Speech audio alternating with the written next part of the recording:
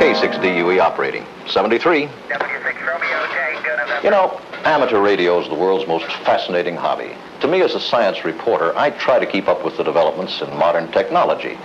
But nothing gives me more of a thrill than the achievements of amateur radio. There are ham stations almost everywhere. For example, this one, aboard the Queen Mary, manned daily by members of the Long Beach Amateur Radio Club for the benefit of tourists and visiting hams like me. They even have a museum right next door, filled with radio memorabilia from the ship and from the early days of ham radio. It's hard to believe, but radio's less than 100 years old. It was 1896 when Marconi sent his first messages by wireless. Soon after, imaginative pioneers had built one-tube receivers that could hear signals in those supposedly worthless frequencies that are now all of the broadcast and shortwave bands. And when they listened carefully, this is what they heard. This early spark gap transmitter sent out a radio wave that a good receiver could hear as far as 200 miles away. It was with amateur equipment like this that our sophisticated communications industry got its start.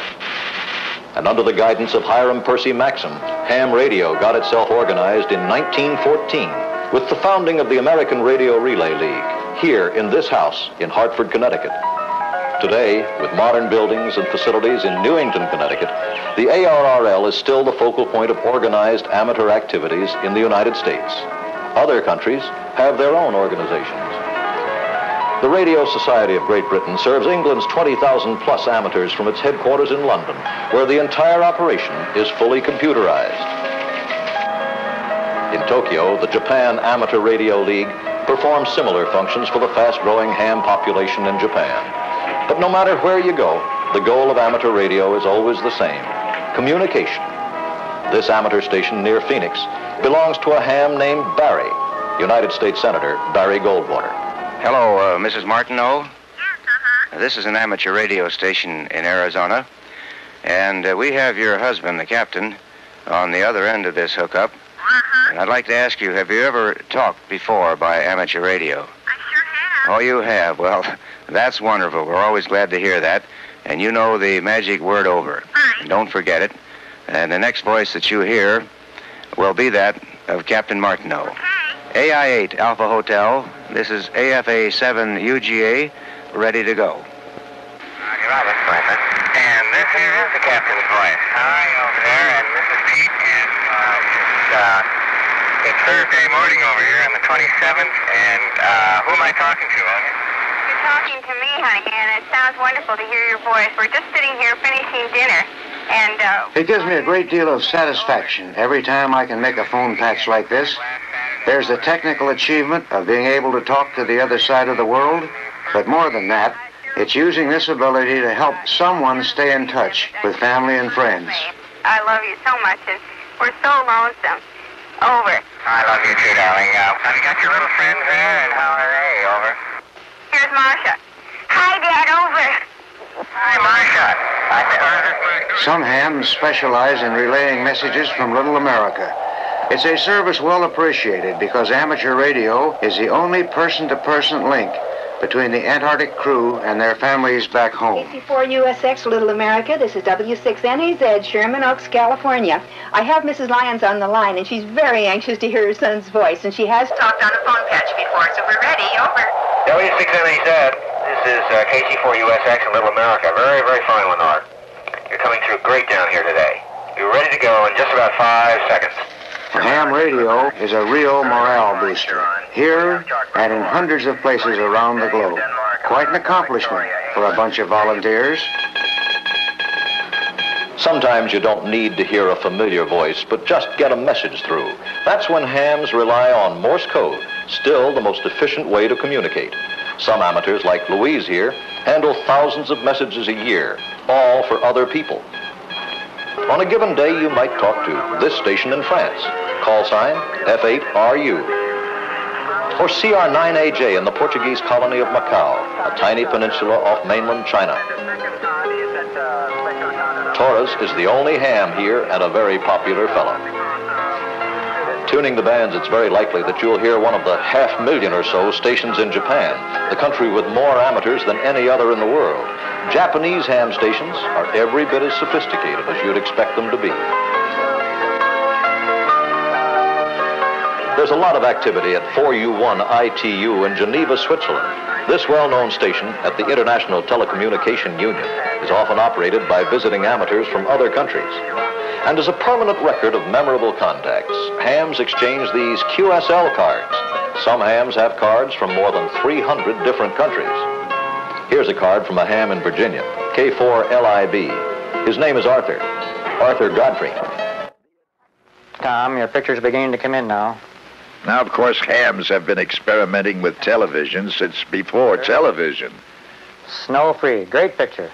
Dale Houck is about to be visited by the Tom O'Hara family 30 miles away via amateur television. Something else I'd like to show you is Kelly's new trophy she got for motorcycle racing. Okay, here's Kelly in the trophy. It's almost as big as she is.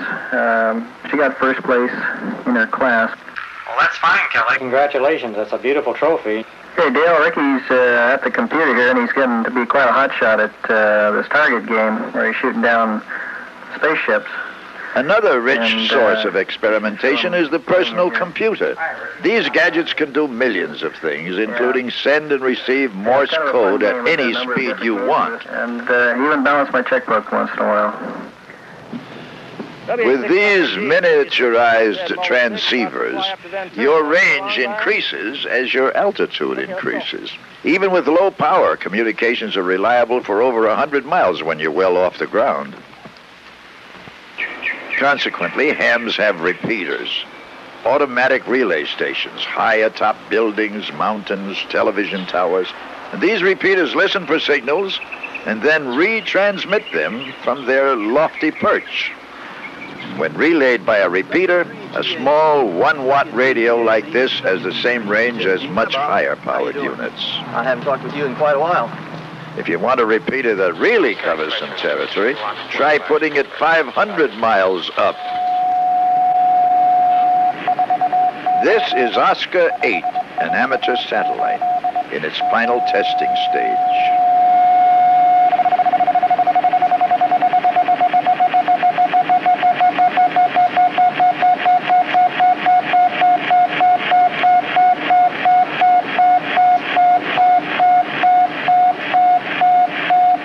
There are 2 transponders on board. One of them was built by a group in Japan, the Japanese AMSAT group. One was built by the AMSAT group in Washington. The Germans built the battery charge regulators, and the Canadians built some of the control circuitry. And it's really an international effort. It takes a lot of work from a lot of people to complete a project like this, but it's worth it. Because with amateur satellites, hams have reliable, long-range communications using small antenna and less power than an average light bulb. And when the first Oscar satellite was launched into orbit, it was another noteworthy success added to an already long list of amateur radio achievements. Juliet Bravo Kilo, this is Japan, Yokohama number 1, Juliet Yankee 1. I'm receiving you. Not only is amateur radio a hobby of vast technical diversity, it's an avocation which attracts people from every walk of life and level of society. And my complete call sign is Juliet Yankee number 1, just the 2 letters and the 1 number. My handle is Hussein, Hotel, Uniform, Sierra, Echo India November. And the QTH is just northwest of Amman. Alpha, Mike. This is King Hussein of Jordan, one of the best-known amateur radio operators in the world. The ham with whom he's talking doesn't realize he's talking to a king, but most hams do know who belongs to the call sign JY1. Bye-bye, and all the very best of 7 3s. Delta Kilo 2 Oscar Charlie, DK 2 Oscar Charlie. Delta Kilo to Oscar Charlie, this is Japan, Yankee 1, Juliet Yankee 1. Good afternoon to you, my friend 5x9, go. Okay, real fine, Your Majesty. Your 5x9 likewise into West Berlin.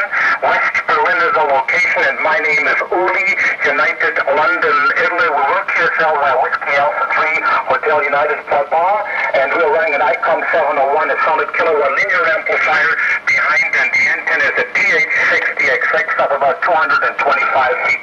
JY1, DK2 Oscar Charlie. DK2 Oscar Charlie. Roger, my good friend, thank you very much indeed. You have a very solid signal into this QTH near Amman, the capital city of Jordan, 59 plus. And we're operating the Tango Romeo 7 transceiver by Drake and the L4B linear amplifier.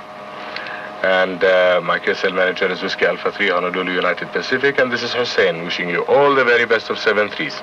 Okay, real fine. Beautiful copy, Your Majesty. King Hussein not only enjoys ham radio personally, he has implemented creative uses of ham radio in his country's schools. عملي ونشوف كيف بدنا نتدرب عليه، بنقدر نقرب ونتفرج كيف نقدر نشغل الجهاز.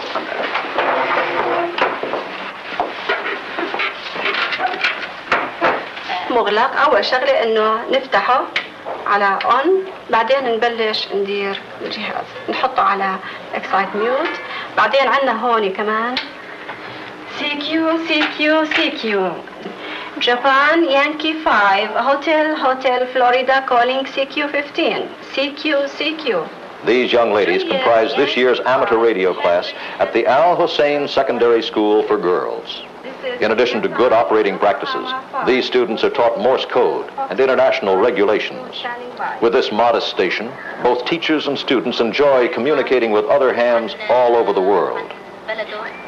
This international communication not only polishes operating skills, but sharpens understanding of foreign customs and lifestyles.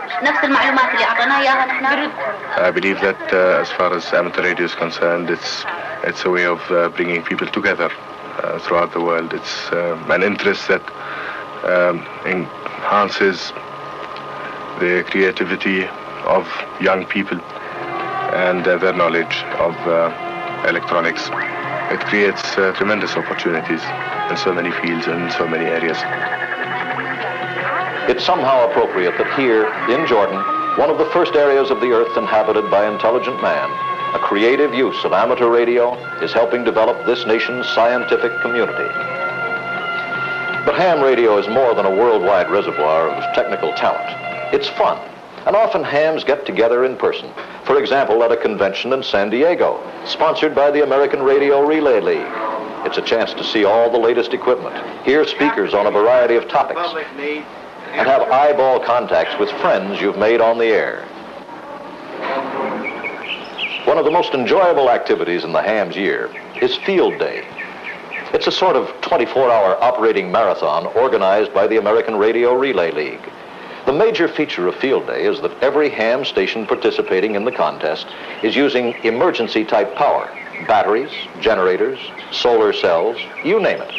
The key to putting out a big signal is a good antenna. This Field Day operation, running less than 10 watts, was the top winner in a recent competition. It's lots of fun to see how many other stations you can contact, but the big benefit is emergency preparedness.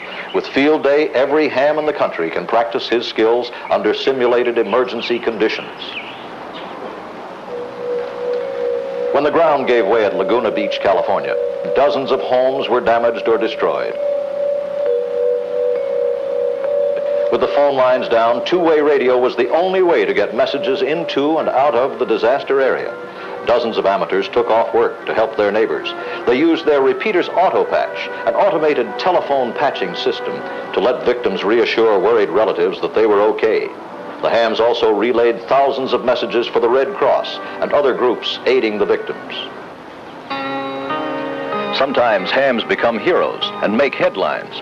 The story of WD6FFV was front page news and the subject of television news reports. This morning, 13-year-old Californian Mike Davis saved the lives of 3 persons aboard a sinking boat in the Caribbean. He did it by relaying the boat's distress signal to the Coast Guard on his amateur radio. The teenager was listening to his radio at 1 o'clock this morning when he heard the signals for help from the boat. For as yet unexplained reasons, the Coast Guard did not pick up the distress call in Miami, but it was heard here by Mike more than 3,000 miles away. So he took control and relayed messages to officials for over an hour. And because communications were established, the Coast Guard in Miami was able to track down the sinking boat and all aboard were rescued. Mike, at any time while you were talking with the sinking boat, were you worried that you weren't doing the right thing? Not really. I didn't have much time to do that, think about that. Neighbors had recently called Mike's antennas unsightly. After this morning's rescue, Mike's mother says the antennas will stay. Mike Davis, ham radio hero. Hams often supply communications during disasters and are especially effective in rugged territory such as this, in a near wilderness area southeast of San Francisco. Firefighters are making slow headway against a devastating forest fire.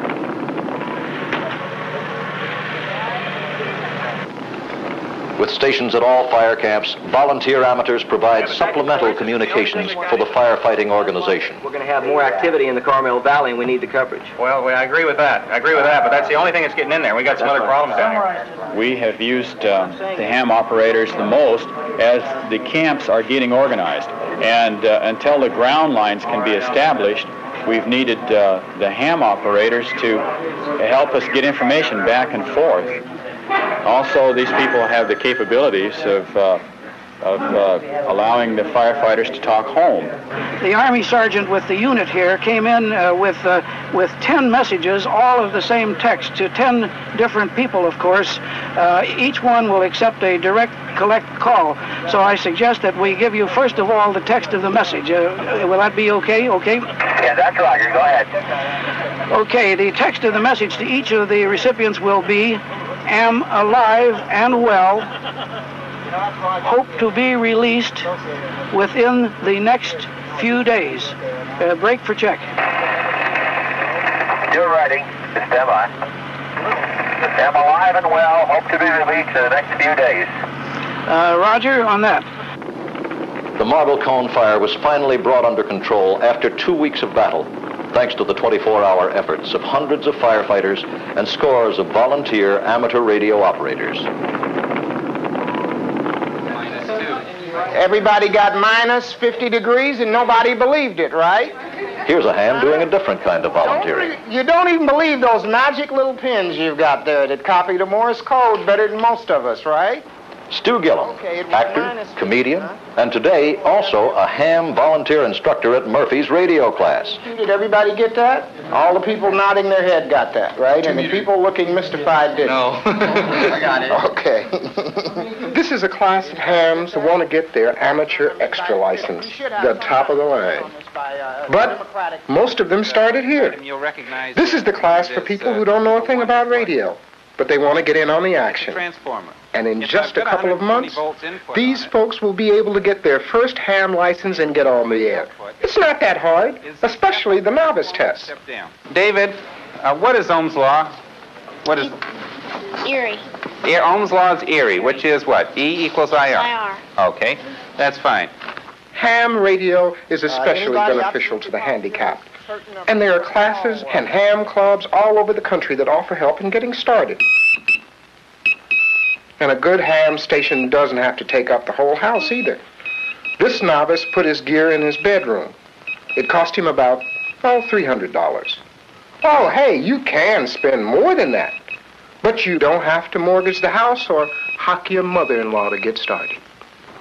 Oh, one thing you can count on. Once you get started, you'll be hooked. I am, that's for sure. W6AQ, W Delta 6 FBU. WD6FBU. This is W6AQ. Well, there you have it, the world of amateur radio. Most of all, it's people communicating with people. And in our future as hams, we dream of the day when members of our fraternity will be orbiting the Earth in space stations or inhabiting colonies on the Moon or Mars. We see in the near future handheld radios like this, linked to satellites that'll give us worldwide person-to-person capabilities. But most of all, in the here and now, our hobby gives us the world, a world of learning, of helping others, and just plain having fun. Is this frequency clear? This is W6RO.